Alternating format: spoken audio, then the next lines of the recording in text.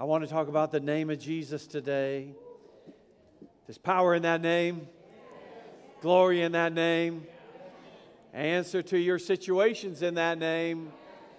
He's a problem solver. He's a mountain mover.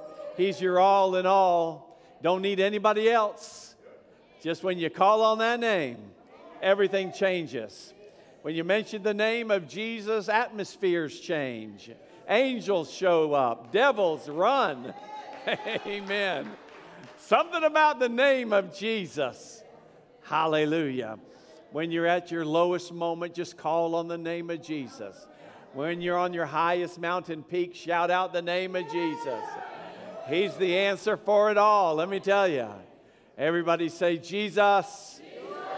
Praise the Lord. Do you have your Bible with you? Lift it up. Say, this is my Bible. I am what it says I am. I have what it says I have. I can do what it says I can do. I'll never, never, never doubt this word, because it is the word of God.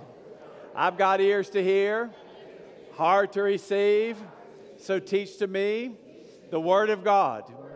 So I've got ears to hear. Didn't I already say that once? Do it again. Jesus. Amen. Amen. Praise the Lord. Hallelujah. Amen. While y'all were reciting that, I was 3 points ahead in my sermon, and I lost my place where I was at. Oh, praise the Lord. Praise God. Well, lift your hearts with me. Let's pray. Heavenly Father, this is a grand and glorious moment in our lives. We're pulling our chair up to the banquet spread of your word. Your word is the bread of life. As we have enjoyed wonderful turkey Thanksgiving meal, now we enjoy the word of God. And we don't live by turkey alone. We live by every word that proceeds from the mouth of God. And we are rejoicing over this, Lord. We're so happy, happy, happy that we are together. We are in your word. You are with us. In Jesus' name we pray. And we say amen and amen and amen. The name of Jesus, the glorious name of Jesus, the wondrous name of Jesus. Turn with me to Acts chapter 3, verse 1. Acts chapter 3, verse 1. And now Peter and John went up together to the temple at the hour of prayer, the 9th hour. And a certain man, lame from his mother's womb, was carried, whom they laid daily at the gate of the temple, which is called Beautiful, to ask alms from those who entered into the temple. Who, seeing Peter and John about to go into the temple, asked for alms. And Peter, fixing his eyes on him with John, Peter said, "Look at us." So he gave them his attention, expecting to receive something from them. Then Peter said, "Silver and gold I do not have, but what I do have I give to you. In the name of Jesus Christ of Nazareth, rise up and walk." And he took him by the right hand, lifted him up, and immediately his feet and ankle bones received strength. So he, leaping up, stood and walked and entered the temple with them, walking and leaping and praising God. Hallelujah. I'd say this is a good moment right now to praise God. Thank you, Jesus. Now, following this, thousands and thousands of people gathered. They knew this man from his birth, had been laid at the gate of the temple, had never gotten past the gate, and now he's running and praising and leaping. He's in amongst them, rejoicing in the name that has strengthened his body. And people mobbed Peter, looking at him, and Peter said, "It wasn't us, it wasn't us. It was in the name." Hallelujah. Everybody say, it's in the name. So he started preaching the gospel about the death, burial, and resurrection of Jesus Christ. Glory to God. And about 5,000 souls were saved that day at his preaching. Verse 16. And he said, and in his name, in Jesus' name, through faith in his name, has made this man strong, whom you see and know. Yes, the faith which comes through him has given him this perfect soundness. Everybody say, perfect soundness in the presence of you all. Now, of course, they were arrested. Of course they were. The enemy doesn't like it, so they were arrested, put in prison, and the following day they were brought before the court and made to respond to just what was going on in Acts chapter 4, verse 5. And it said, and it came to pass on the next day that their rulers, elders, scribes, as well as Annas, the high priest, Caiaphas, John, Alexander, as well as many who were of the family of the high priest, were gathered together at Jerusalem. Verse 7, and when they had set them, the apostles, in their midst, they asked, by what power and by what name have you done this? And then Peter, filled with the Holy Spirit. Hallelujah. That's a good time to get full of the Holy Ghost. And when you're sitting in the court of the enemy, that's a good time to get full of the Holy Ghost. Peter, filled with the Holy Spirit, said to them, rulers of the people and elders of Israel, if we this day are judged for the good deed done to this helpless man, by what means he has been made well, let it be known to you all and to all the people of Israel that by the name of Jesus Christ of Nazareth, whom you crucified, whom God raised from the dead, by him this man stands here before you whole. Somebody give the Lord a shout of praise in the house of God. Hallelujah. Now, in the last week, last Sunday, we talked about keys to the kingdom. Keys to the kingdom. And we found that those keys are what gives us access to kingdom wisdom and principles, kingdom understanding, kingdom miracle signs and wonders, kingdom revelation to all the blessings of the kingdom and the benefits of the kingdom. Jesus said to Peter, because Peter recognized that he was the Christ, the Son of the living God, and Jesus said, blessed art thou, Simon Bar-Jonah. Flesh and blood has not revealed this to you, but my Father who is in heaven has revealed this to you. And unto you I give this day, I give you the keys of the kingdom. And what you bind is bound in heaven, and what you loosed on earth is loosed in heaven. Glory to God. So keys are things that lock things and unlock things. Keys are the things by way we get entrance into kingdom revelation, knowledge, blessings, miracles, signs, and wonders. Glory to God. But chief among all the keys, and we listed 10 last Sunday, and there's many, many more. But I think chief among all the keys is the name of Jesus Christ. Praying in the name of Jesus Christ. Operating in that name and exercising spiritual authority in the name of Jesus Christ. And that's exactly what Peter did. Peter said, silver and gold I do not have, but what I do have, I give to you. What did he have? A key. What have I got? I got a key. I can unlock your healing. Will you walk through that door? I've got a key to the answer to your situation. Look at me. When he said, look at him in the original language, that is the strongest connection. It's as if everybody else just disappeared. It was just Peter and the man at the gate, beautiful, locked eyes, and I fastened on one another. Something is going to happen. The man thought he was going to receive an alms. Peter knew he was going to receive his healing. Peter says, I'm not going to give you alms, I'm going to change your life. Alms will get you a meal. Legs will get you a whole new life. Leaping and jumping and praising God, no longer an outcast. Now he was in the temple with Peter and John. Keys to the kingdom. And the name of Jesus Christ is the greatest key that anybody will ever have, because when you call on that name, do you remember the first time you called on that name in faith? When you said, I can't live this way anymore, Jesus, save my soul. Do you remember when you called on him, when you were in the muck and the mire of the world, and you called Jesus, and the gates of hell had to let you go, and God reached down and got you and lifted you up, changed your life? Jesus.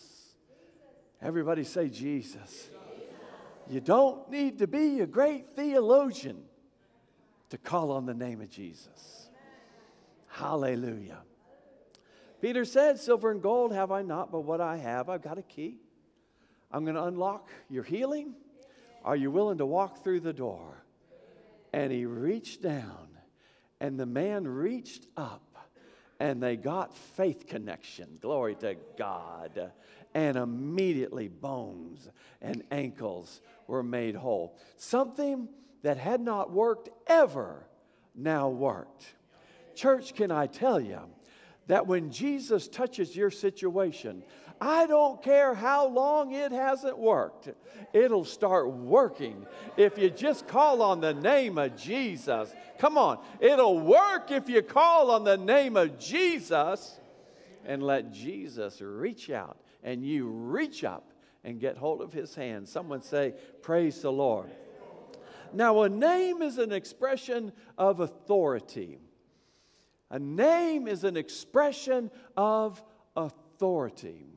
They knew that. Peter knew that. In the name of Jesus, rise up and walk. And what they asked in Acts chapter 4, verse 7, when they set the apostles before them, they said, by what power or by what name have you done this? A name is an expression of authority. It's just a matter of what backs the name up. How much is backing that name up?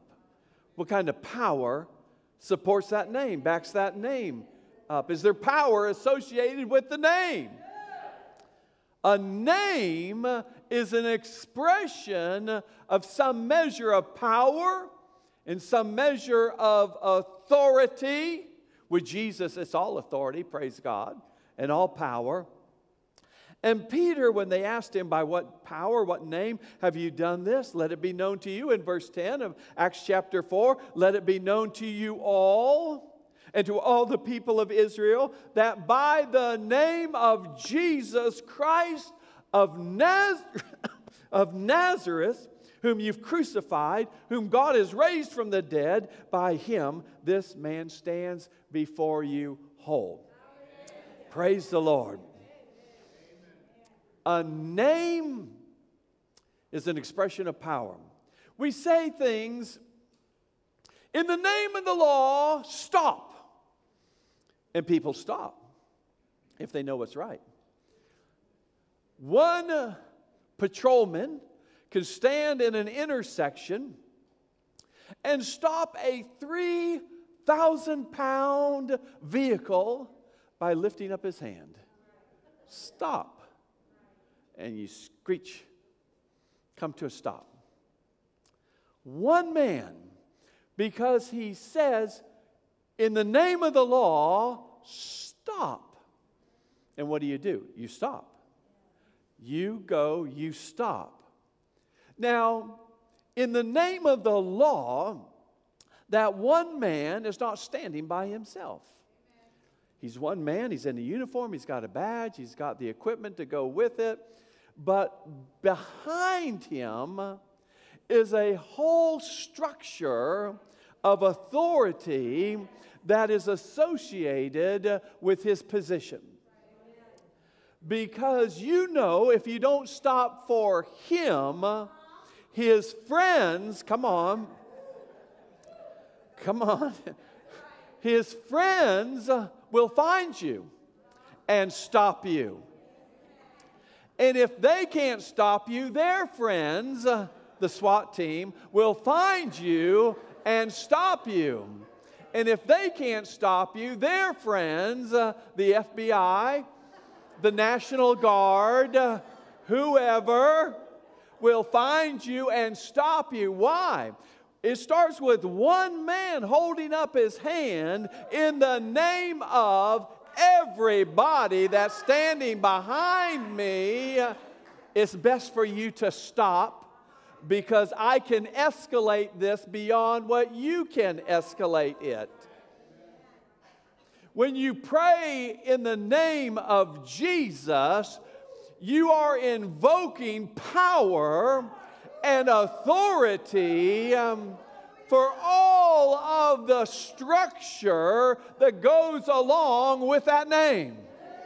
Hallelujah.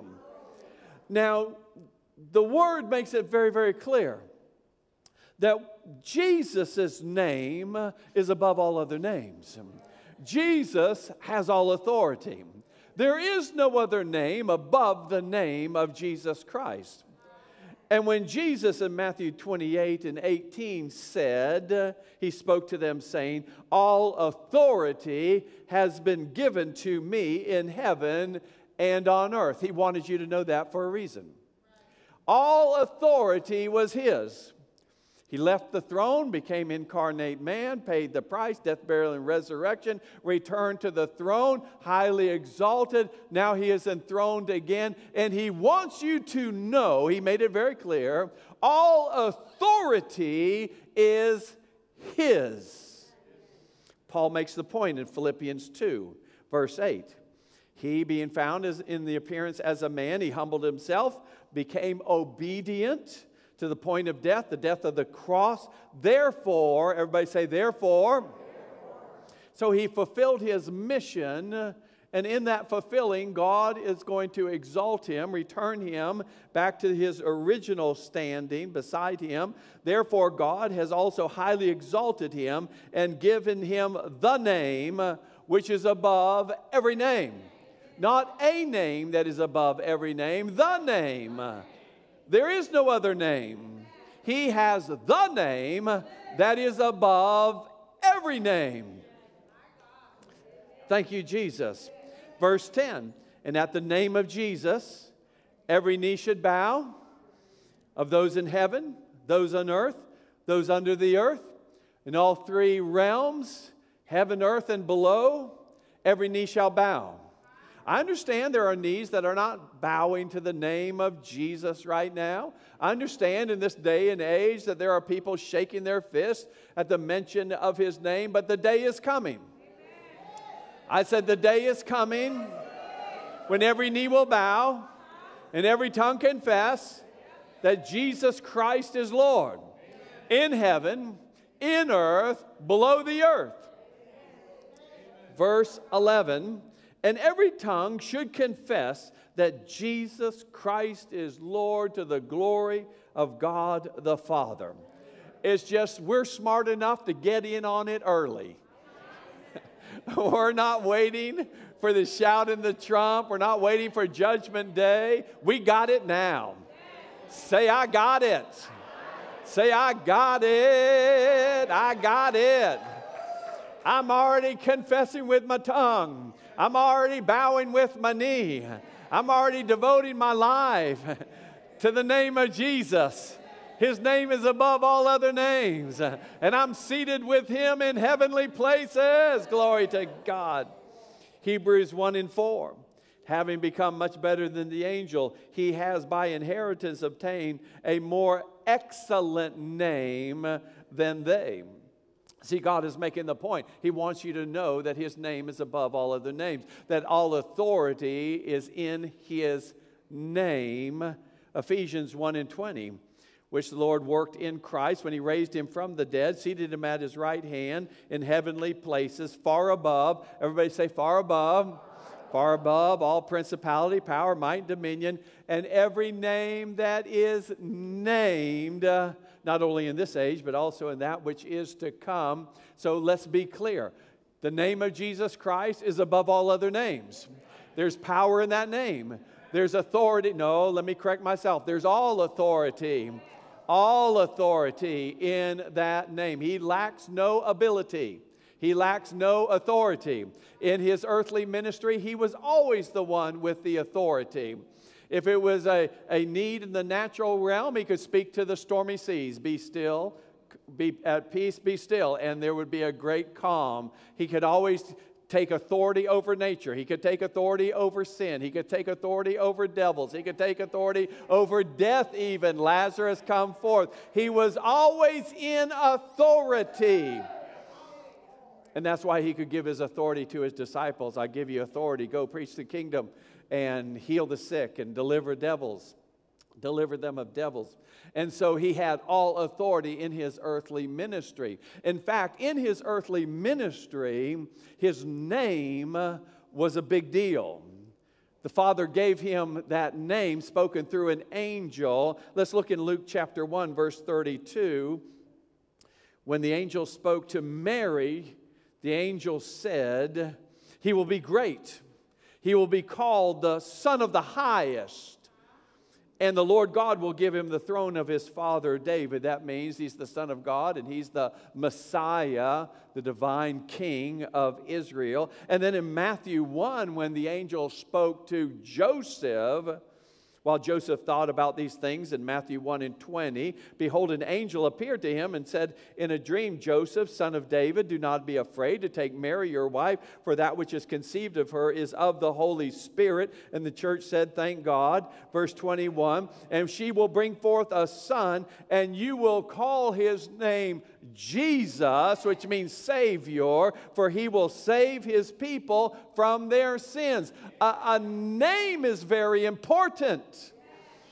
A name is very important. I saw a picture when in our family gathering over the weekend. I saw a picture of my namesake, who I'm named after. I'd never seen his picture before, because back in that day, I'm named after my great-grandfather on my mother's side.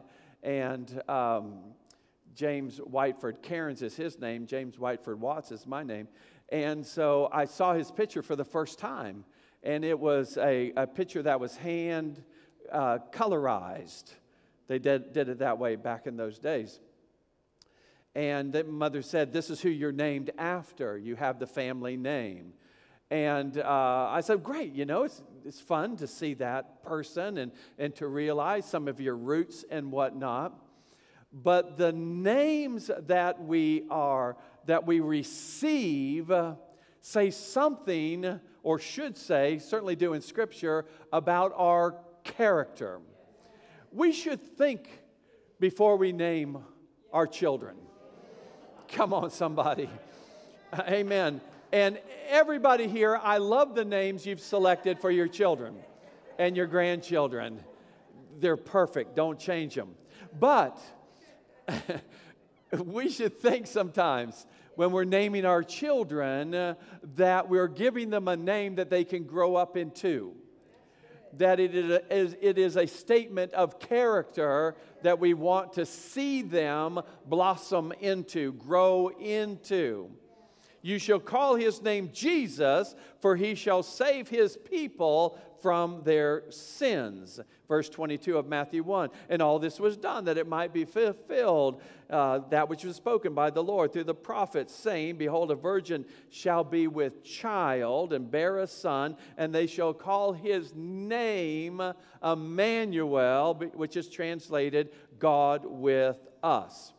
Now that prophet was Isaiah, and you go back to Isaiah chapter 7, Isaiah chapter 9, and you read, "A child is born, unto us a son is given, the government shall be upon his shoulders. His name will be called Wonderful Counselor, Mighty God, Everlasting Father, Prince of Peace." A name is a big deal.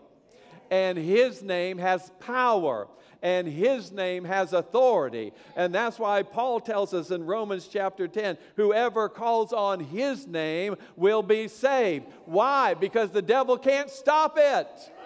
There's more power in His name to break the grip of the devil in your life, to break the yoke of the devil off your neck, to lift the burden of sin off your back. There is more power in His name than the enemy has to keep you in your situation.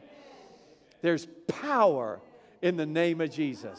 I said there's power in the name of Jesus. There's healing power in the name of Jesus. There's deliverance power in the name of Jesus. There's salvation power in the name of Jesus. There's peace. There's joy. There's whatever you have need of is in the name of Jesus Christ. That's why He said, I'm the way, I'm the truth, I'm the life. There's life, an abundant life in the name of Jesus Christ. Hallelujah. Now, the reason Jesus wanted you to know that all authority has been given to Him. The reason that Jesus wanted you to know that there's power in His name. There's reason that the authors of the Old and New Testament wanted you to know that He has been given a name that is above every other name. The mention of His name. All other authorities in heaven, earth, and below the earth have to bow before Him. All other names have to bow before Him. Glory to God. The reason He wants you to know that there's power and authority in His name is because He is giving you the legal right to use that name on your behalf as a child of God, as a citizen of the kingdom, as a joint heir with Jesus Christ, as a covenant holder with the Lord God Almighty. You have the right to use the name of Jesus Christ as a key to gain access to the benefits of the kingdom. Hallelujah.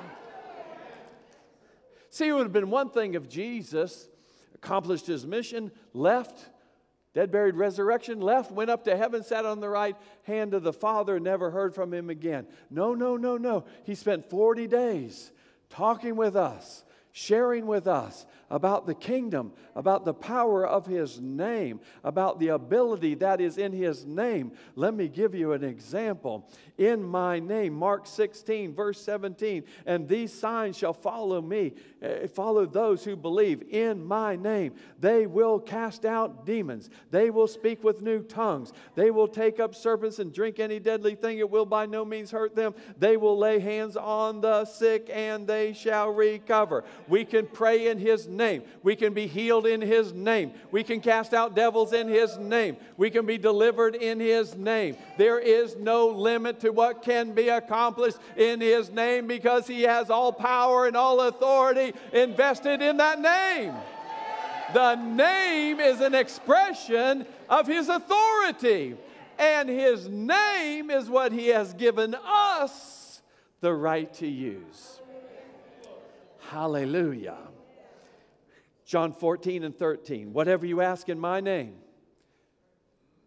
This is the Lord's farewell discourse to the church. John 14 through 17. He's talking at the Last Supper about the keys of the kingdom.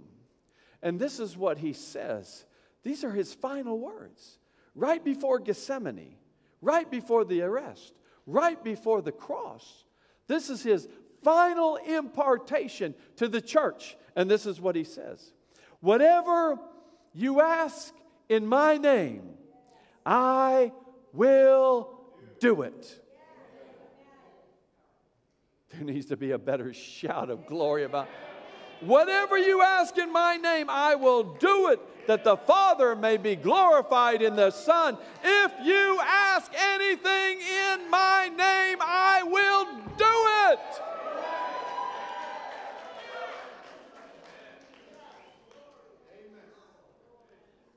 Now, in His name means in His will. I know what His will is. I have the book. I know what His will is.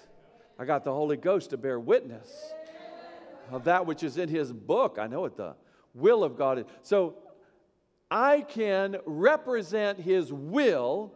I can manifest His will. I can further the cause of Christ in the earth today by using His name, by invoking the name that is above all other names to see His will come to pass in the earth. It's called power of attorney. If you have power of attorney, you have the power on somebody else's behalf to accomplish, fulfill, and further their will using their resources. Everything they got, you would have access to in order to further their will, their desire in the earth.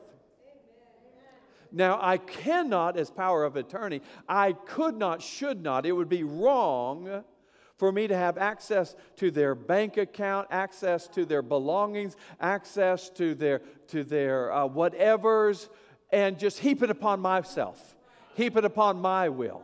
That would be wrong. No, I'm not giving power of attorney to rob them. I'm giving power of attorney to fulfill their will, to cause their desires, their will to come about in the earth. So I would use their resources to bless who they want to bless, to do what they want to see done.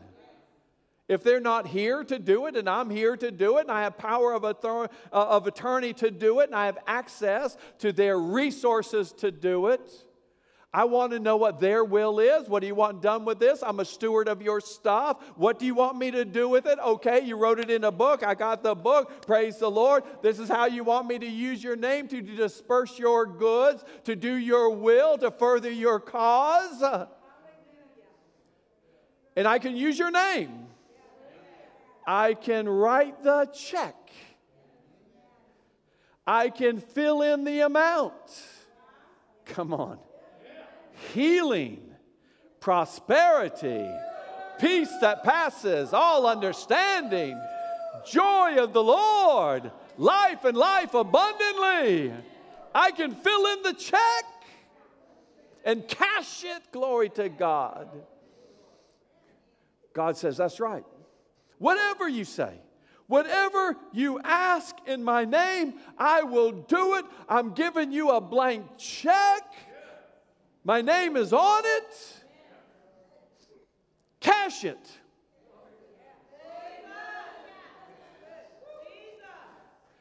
But too many believers say, oh, thank you, Lord, and write that check out for $1. Because I don't want to, I want to stay humble, Lord. I don't want to be completely healed or completely prospered or completely happy or have completely life and life abundantly. No, I don't want to. And God says, come on, man, whatever you ask. And we always hedge things by saying, yeah, but if it be thy will. If it be, we know what His will is. We got the book. Come on, church. We got the book. We know what the will is. So cash the check. His will is healing. That's His name, Jehovah Rapha, the God that healeth thee. His will is provision, Jehovah Jireh, my provider. Cash the check, cash the check. Use His name. His name is on the check. Hallelujah. John 16:23. In that day you'll ask nothing of me, for most assuredly I say unto you, whatever you ask of the Father in my name, He will give it to you. Whatever you ask in my name, He will give it to you. You know, the Bible even says, where 2 or 3 are gathered in His name, there He is in the midst. You think He's with us today? You think He's encouraging me right now about His name? I think He is. The previous verse, He says, if any 2 of you on earth agree as touching anything that you should ask, it shall be done for you of our Father who art in heaven. Glory to God. If any 2 are gathered in my name, there I am in the midst. I'm going to make sure it happens. Hallelujah. Hallelujah. And that's why Peter said, I don't have silver or gold right now, but what I do have is a key. And in the name of Jesus, rise up and walk. And the church got this. The church got this. Because when Peter went back and told the church, man, they are upset downtown. They don't like the name of Jesus. They do not like the name of Jesus. They really didn't like it when I said, you guys are the ones who crucified him, but he's alive, and I'm healing people in the name of Jesus. Did not like that at all. You know what the church said?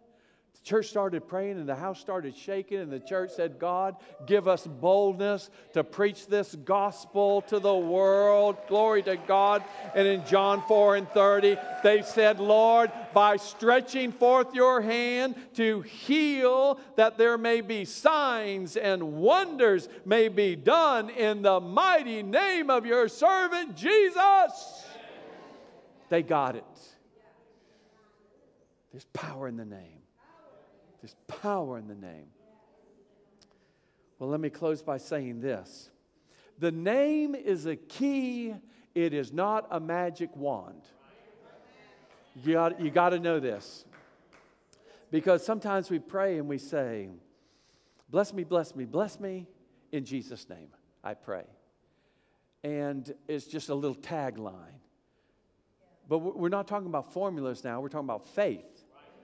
We're talking about the faith that holds the key to the kingdom. Is faith.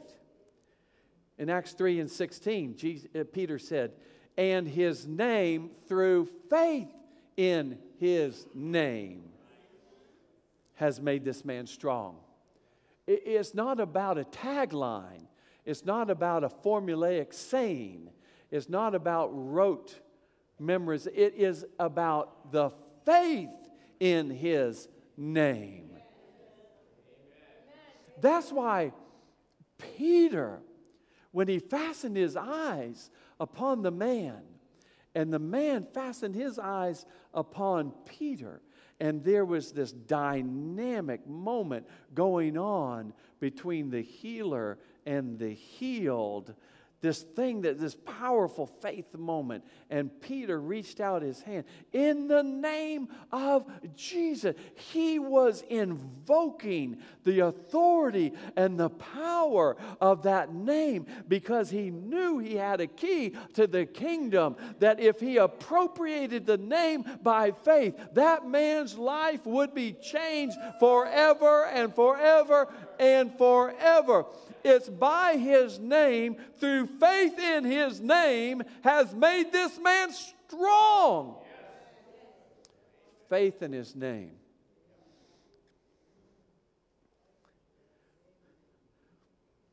Back in the day, there was some itinerant ministers that would use the name of Jesus. They would say it this way. They would cast out a devil or try to. I cast you out by the name of Jesus that Paul preaches.